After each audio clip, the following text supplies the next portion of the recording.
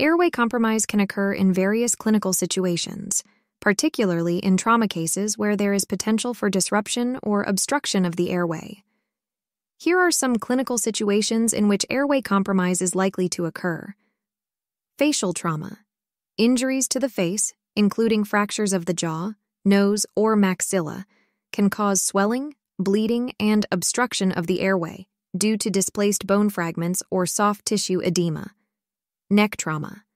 Trauma to the neck region can result in soft tissue swelling, hematoma formation, or laryngeal tracheal injury, leading to airway compromise.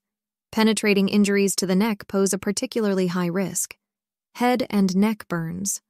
Severe burns involving the head and neck area can cause airway compromise due to edema and constriction of the airway tissues. Foreign body aspiration. In cases of trauma, especially in children or elderly individuals, foreign bodies may be aspirated, causing acute airway obstruction. Maxillofacial injuries. Fractures of the mandible or other facial bones can lead to displacement of soft tissues, compromising the patency of the airway. Cervical spine. Injuries.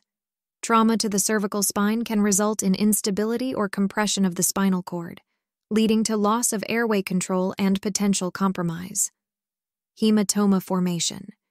Hematomas in the oral cavity, pharynx, or neck region, whether from trauma or spontaneous bleeding, can compress the airway and impair breathing. Anaphylaxis. Trauma cases may also involve allergic reactions or anaphylaxis due to exposure to allergens, medications, or insect bites, which can cause rapid airway swelling and compromise. Inhalation. Injury.